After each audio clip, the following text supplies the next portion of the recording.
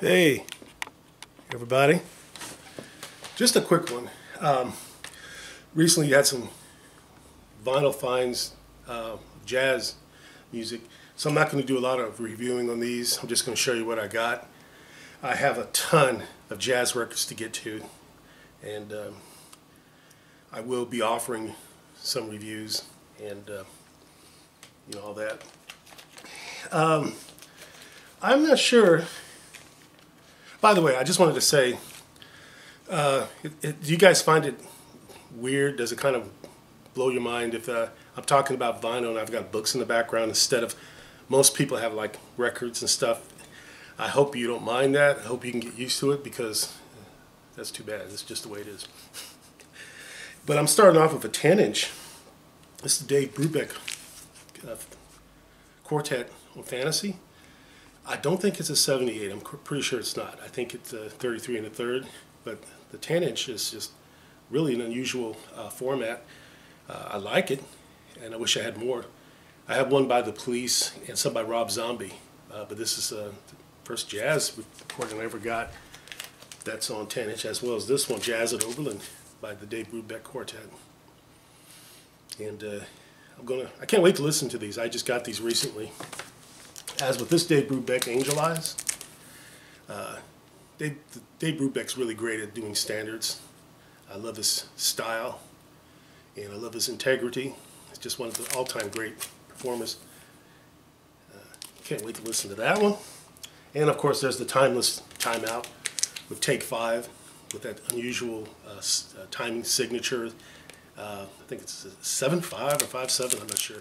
But I also like Strange Meadowlark and Blue Rondo a la Turk. I have like about 3,000 copies of this album. Here's something that brings back a lot of memories. This is Eddie Lockjaw Davis. I don't know if any of you remember this, but on cable TV there used to be BET. It's the Jazz Channel. It was just a channel solely dedicated to contemporary, traditional, experimental jazz, 24 hours a day, 7 days a week. I would just camp out by the TV set and watch every single program that came on there. The first one I ever saw was a live concert by this gentleman. I believe he's a tenor sax player. And there it is. The label is Bethlehem. And I fell in love with this man's music. I think that broadcast came out in '83 or something, and I think he died a year later. But I was so grateful for the Jazz Channel, and I wish they would bring it back. I really do. There's some things in life that you really miss. 1957, we have the poll winners. Barney Kessel and Shelly Manne and the omnipresent Ray Brown. This is a trio comprised of guitar, drums, and bass. If you like that smooth type of guitar jazz that was reminiscent of the late 50s, this is right up your alley. And man, when I walked into the record store and I saw this, I saw this there and I thought, my God, am I dreaming? And I snatched this thing up, and it is in mint condition. Wes Montgomery, Down Here on the Ground. Something else I'm really looking forward to listening to. Love Wes Montgomery, great guitarist.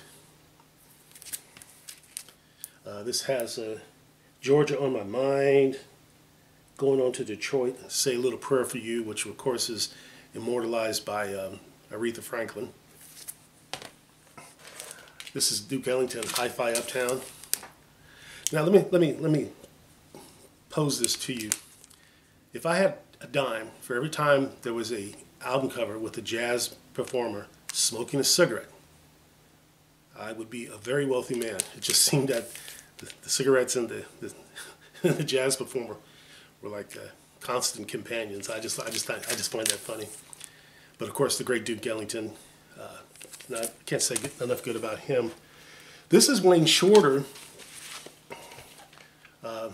This one here is Etc. And the first time I heard Wayne Shorter was on Joni Mitchell's album Mingus, and I think he also performed a little bit on Hajira. I may be wrong about that. But he was playing the soprano sax. So I always thought Wayne Shorter was a soprano saxist. But on this particular record, he's playing the tenor. And I can't wait to hear this one because I love Wayne Shorter. Great musician. I also got this one. This is Night Dreamer. I had never heard of this record, but once again, he's playing the tenor sax on that. Like I said, these are Halls, so a lot of these I haven't had a chance to listen to. But this fellow right here, they call him the Giant. This is Dexter Gordon, another tenor saxist. He has a distinction that no other jazz performer has.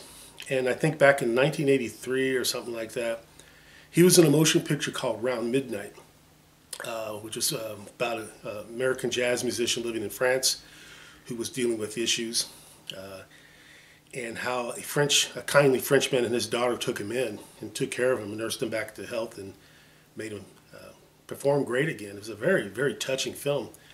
But the distinction he has is that he was nominated for Best Actor, and he was great. There's some scenes in this movie that just bring tears to your eyes, and even Martin Scorsese has a small part in this film, but it's a beautiful film. This album here is called A Day in Copenhagen. Of course, that's in Denmark for you geography freaks. But Dexter Gordon, great musician. I have no idea who this gentleman is. This is the first I've heard of him, Curtis Counts. And I'm going to probably play this one first because I like to discover new artists. I've heard pretty much the biggest body of work. That didn't make any sense at all. The performance I just showed you, I've heard, of course, a lot of their work. But I've never heard of this guy, bass player. I haven't heard of many of the musicians that are on this album. But I'm anxious. I always love discovering new talent. And, you know, there's just so many albums out there in the jazz genre to discover. Not just old stuff that's new. I think this one came out in the 80s or something, but it's on Contemporary Records. Well, I apologize for not being able to say too much as to edify you about anything, but like I said, I'm pretty excited about this haul. And if any of you have heard some of these albums, or have some comments to make about it, or if you have suggestions about some records I would enjoy listening to, I'm glad to hear them. Okay, well, I hope you enjoyed this one, and look forward to seeing you next time. Love you all. Goodbye.